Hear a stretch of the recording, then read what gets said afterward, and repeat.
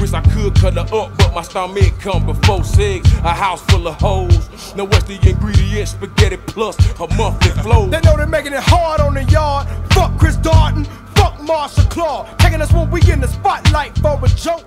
Beyond race, beyond TV, beyond what you know, motherfucker.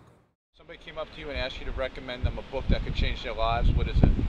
Depends on what they wanted to change their lives. What about their life they wanted to change? I want to change my life for the positive. I want to live a better way of life. What should I read?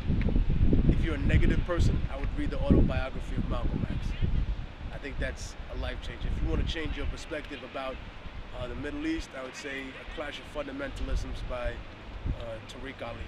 If you want to change your perspective about leftism in America and understanding how we got to be to this point where everything's like left versus right and democracy versus communism and the anti-communist impulse by Michael Parenti.